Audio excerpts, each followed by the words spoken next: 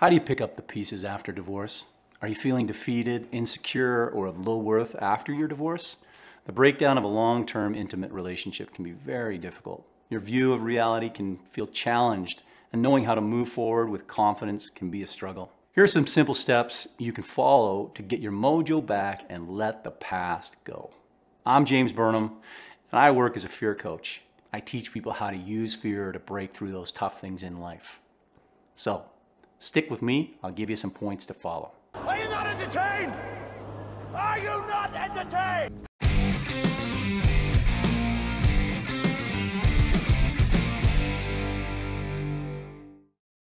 First thing you gotta do, lean into the feeling of loss, sadness, and pain for losing someone you loved.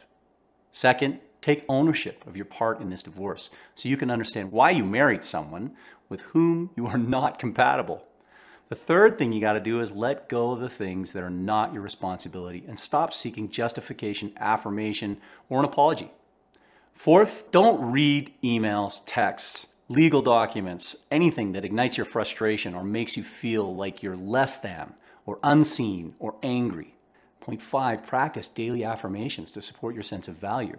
Point 6, find a support system of friends and family to help you when you're drowning. And point 7, consider this as a graduation to something better.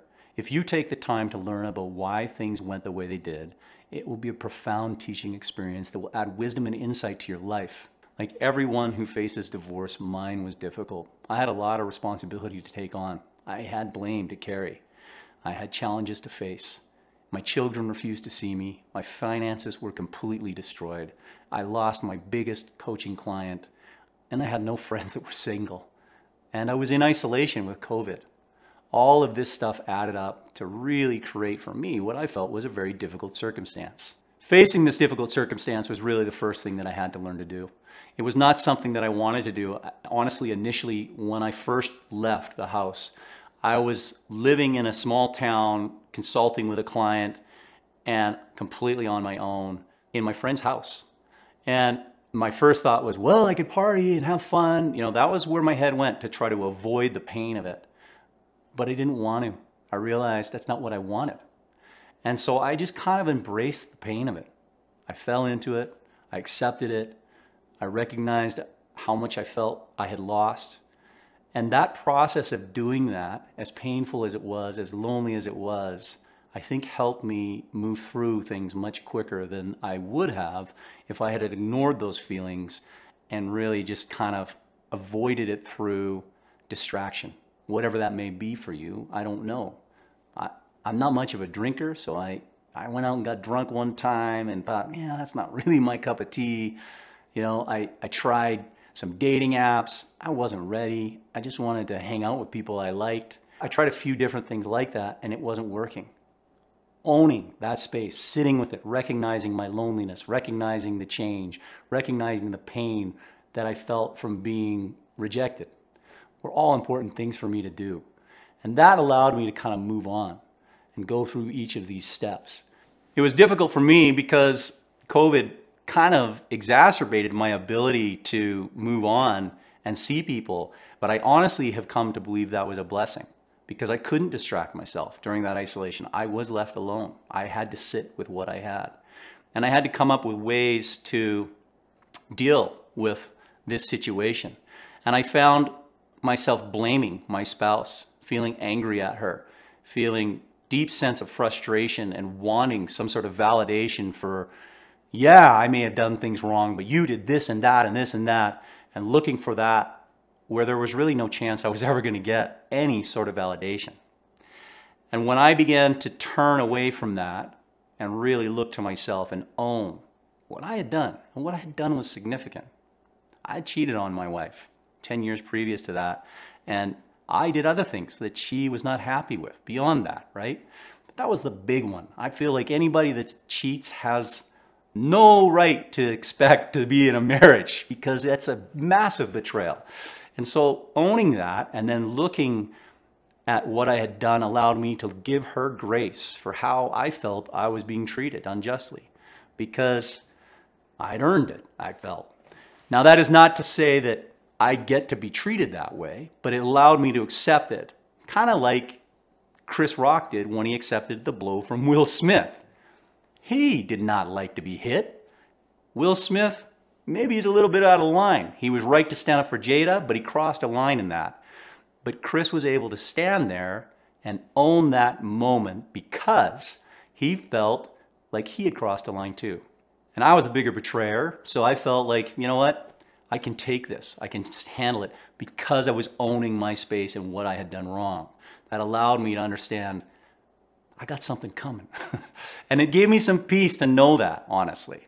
What was harder for me actually was learning to actually accept that there was some responsibility that wasn't mine to bear and ferreting that out.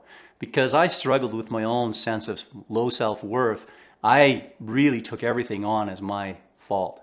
And so accepting the blame was a good thing, but when I began to blame myself for things that were not my responsibility and hold myself responsible for that, there was also a lack of peace there. But as I began to see that, hey, I don't have to be responsible for this, I can be just in charge of what I brought, it helped me to move beyond this difficult impact and this breakdown of this relationship. And then through the process of the divorce, right, there are so many things that happen when the lawyers get involved and you get these documents. And I found that each time something came up in courts and I got legal documents and I would read what was said about me, it would ignite me and sometimes it would crush me. At one point, I had been served with some stuff that I was going to court for, and I felt it was so completely misconstruing my character. I almost was in a point of nervous breakdown. I was in isolation. I was trying to run. I had some activities that I would do every day to try to keep myself grounded, and I couldn't even run that day. It was a beautiful sunny day. I was out trying to run, and I just kept honestly breaking down and crying. And I couldn't understand what was wrong with me.